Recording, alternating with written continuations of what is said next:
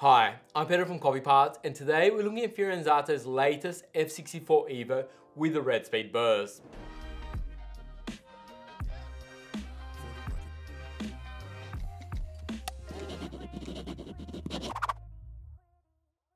So this is the Fiorenzato F64 EVO. But when you are looking at the Fiorenzato range, there is quite a few models and variants, which makes it a little bit, I guess, confusing. So to break it down, this is the F64 EVO, which means it's got 64mm Red Speed flat burrs. The F71 has 71mm conical burrs, and the F83 has 83mm flat burrs. Then within that, so there's three models, 64, 71, 83. Then within that, you've got the Pro, the XGI, and the XGI Pro.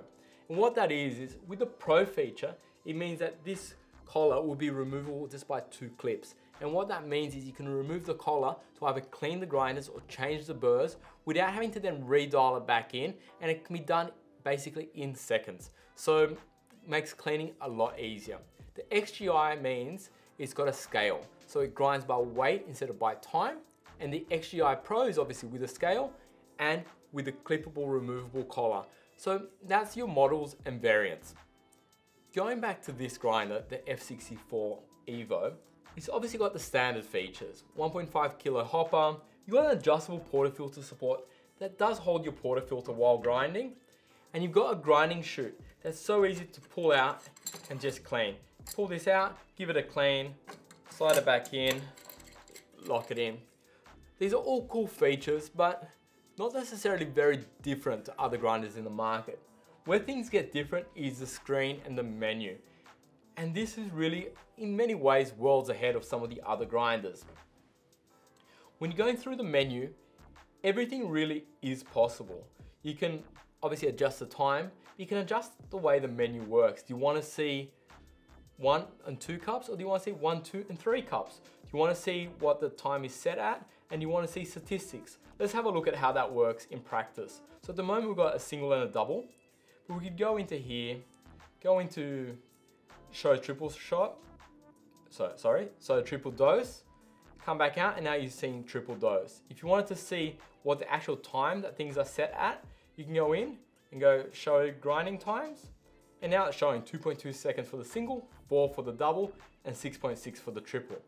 If you want to show the statistics of what's been ground for the day, you can turn that on, and now you've got the statistics here, which is really convenient if, to say, it's your cafe and you want to keep a pulse on things, but you might want to hide it if you don't want your baristas knowing how the day's going.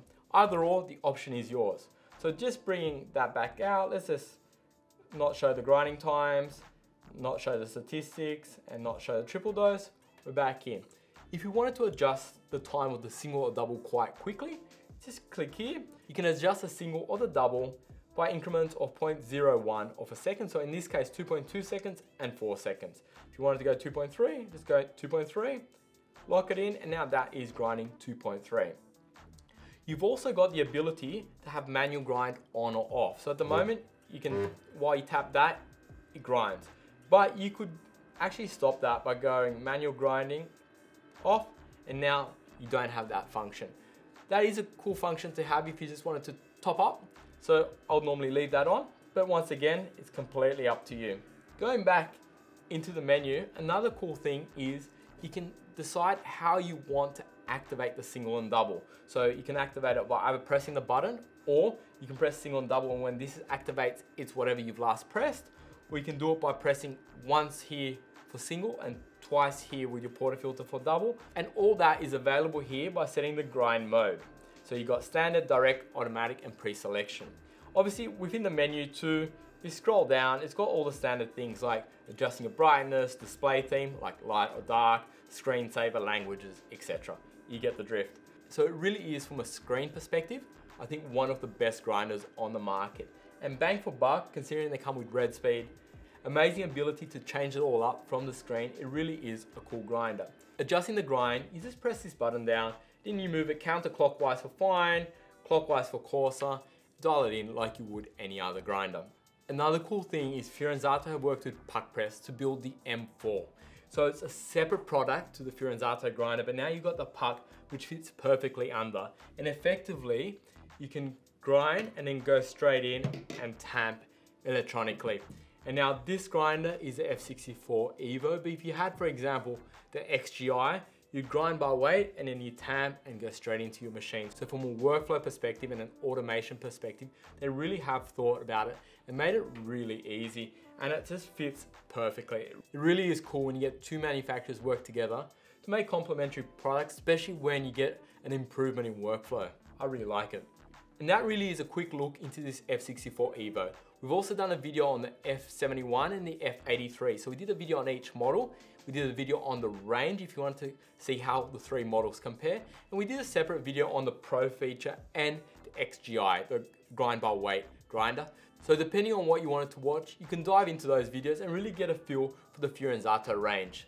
But let me know in the comments below, do you have any questions on this grinder? Is this a grinder that you have, that you're looking at, or do you just have a different grinder altogether? Let me know. And like always, if this video has brought you value, please hit that thumbs up. And if you haven't yet, please subscribe. Thank you and see you on the next video.